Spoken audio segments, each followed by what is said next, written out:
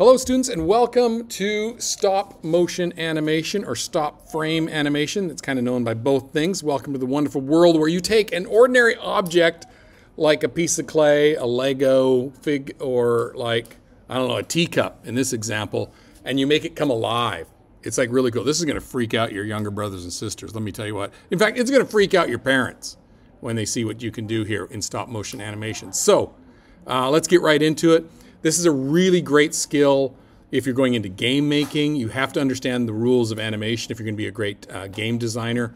So there's a lot of good things that could come out of this, as well as animation is an exceptional way for you to explain how you understand or how you've learned something to your other teachers in other classes. You could demonstrate a science concept. You could demonstrate the solution to a math problem. You can even reenact a chapter out of a book using stop motion animation. So let's get right into it. Scroll down to the tutorial videos and let's start making inanimate objects animated. Okay, ciao.